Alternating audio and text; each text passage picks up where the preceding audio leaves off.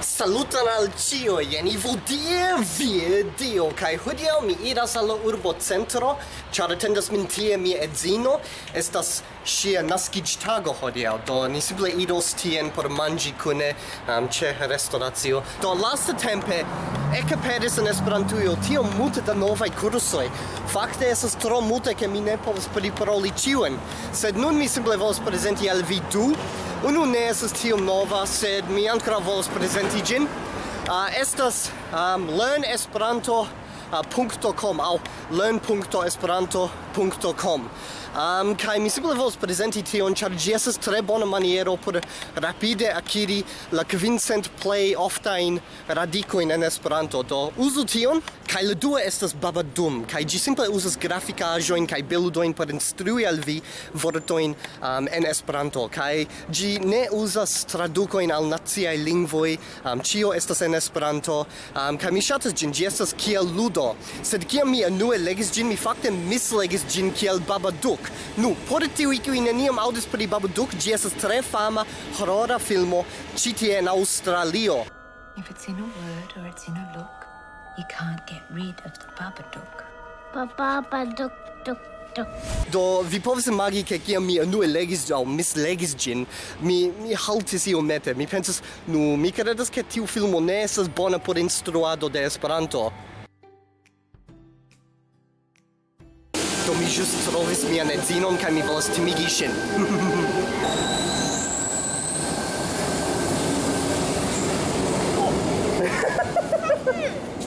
Do hodiaŭ estas la naskiĝtago de mia edzino, do gratulu ŝin por mi kaj diru al ŝi bonan maljuniĝtagon.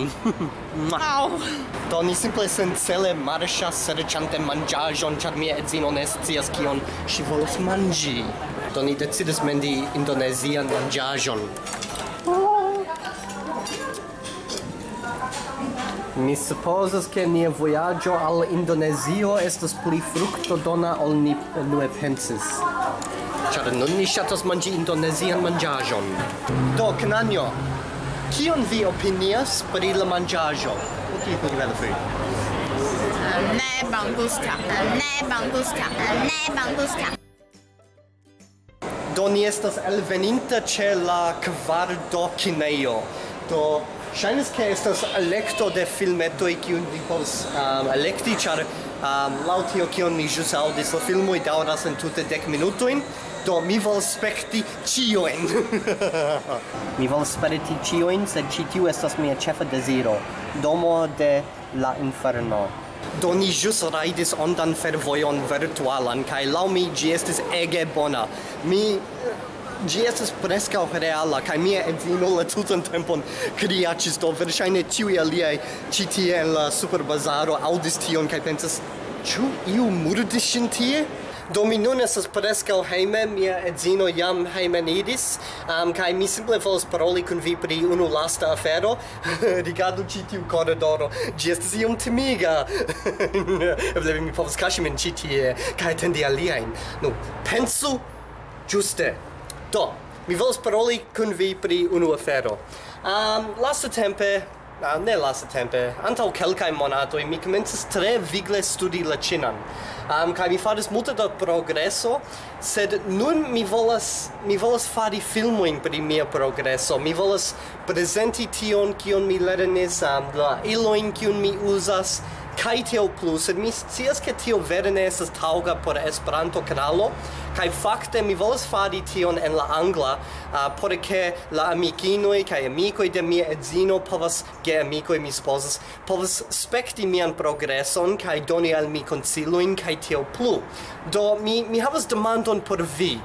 Mi nun faras filmojn 1-2 fojojn semajne, kaj mi fakte faris enketon pri tio lastatempe, kaj la plejparto de vi diris, ke vi volas spekti inter 2 kaj 3 filmojn en Esperanto semajne. Do mi intencas daŭrigi 2 filmojn semajne, ĉar mi pensas, ke tio estas sufiĉe facila nombro por mi. Do mi volas demandi vin, ĉu mi faru la filmojn en la angla en alia kanalo? Estas ligilo en la priskribo al alia kanalo, kiun mi prizorgas aŭ vere ne prizorgas. Mi simple de tempo al tempo al shootas filmoin tie, sed ĉu mi alŝutu la anglajn filmoin al tiu kanalo, aŭ ĉu alŝutu ilin al ĉi tiu kanalo? Kaj vi devas memori ke la anglaj filmoj temus pri mia progreso en diversaj lingvoj. Sed kompreneble mi daŭrigus fari esperantajn filmojn, mi simple volas scii kien mi sendu ilin. Do, mi supozas ke tio estas ĉio. Se vi ŝatas ĉi tiun filmeton, ŝatu ĝin, diskonigu ĝin, abonu mian kanalon se vi ankoraŭ ne abonis, kaj mi vidos vin ĉiujn en la venonta filmo. Kaj se vi ne estos tie, mi trovos vin en tre malluma koridoro kaj atendos vin. Kaj kiel ĉiam mi volas danki miajn donacantojn ĉe Patreon, sed ankaŭ vi povas donaci se vi deziras, per la ligilo sube en la priskribo. Do, miaj ĝis nunaj donacantoj estas Adri, Timp, Alex, Chuck Smith, Craig Robertson, Elliott, Eaburns, learn.esperanto.com, Jacob, James, John, Jzknuckles, La Stranga, Lupe, Margarita Kilpack, Marvin Ants, Matthew Cover, Miguel, Rafter, Robert Nielsen, Sarah SC, Shane Powell, Kai, Tommy Lindsley.